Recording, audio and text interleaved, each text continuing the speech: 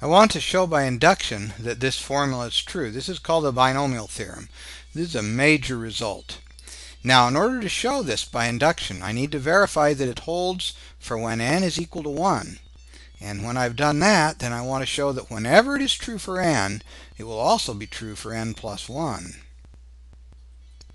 So I let n equal to 1. When I do that, the left-hand side is just x plus y. The right-hand side would be 1 over 0 times x to the 1 minus 0, y to the 0, plus, and then 1 over 1 times x to the 0, y to the 1. Now I know that 1 over 0 and 1 over 1, by definition, are equal to 1. And also by convention, when y and x are not 0, which we will assume is the case here, since it isn't very interesting otherwise, when you have a non-zero number raised to the 0th power, by convention that is always 1. And so this reduces to x plus y. And so you see I get the same thing on both sides of the equation. So the formula holds if n is equal to 1. So now we will assume the formula holds for n. Then if I place an n plus 1 wherever I see an n in this sum here, I need to verify that I get x plus y to the n plus 1. Well, here it is. I will take out the top term and the bottom term. The top term is x to the n plus 1. The bottom term, when k equal to 0, is just, let's see, well, the bottom term is x to the n plus 1.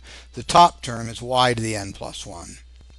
All right, so I take those two out, and then I have what's left, the sum from 1 up to n of this expression here. And at this point, we're going to use that important identity for the binomial coefficients. So I'm replacing this binomial coefficient, n plus 1 over k, with n over k plus n over k minus 1. And now I will split the sum across this plus sign and write it like that. Well, the next step is to change the index of summation in this sum here. Wherever I see a k, I'm going to put a k plus 1. And therefore I have to start the new k at 0 and end at n minus 1. So this sum here is the same as that. And then I'm going to use the induction hypothesis. You see, if this sum here, and by the way, you notice how I factored out an x? There it is, see?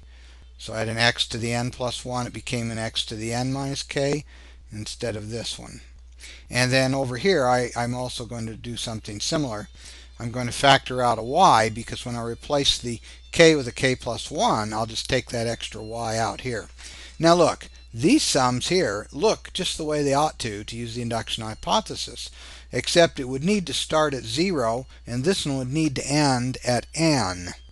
So what I'll do is just start the sum at 0, use the induction hypothesis, and that gives me x plus y to the n. Then I subtract off the term that I added in, which is the term when k is equal to 0, which is just an x to the n.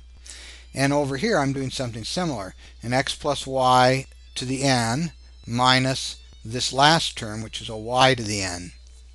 So now you notice if you take x times this and x times this, you're going to get a negative x to the n plus 1, which will cancel with this x to the n plus 1. And similarly here, this negative y to the n plus 1, this one times this one, cancels with this one. And so you end up with this, and you can factor out the x plus y to the n from both terms and obtain the desired result. So you see, that proves the theorem by induction.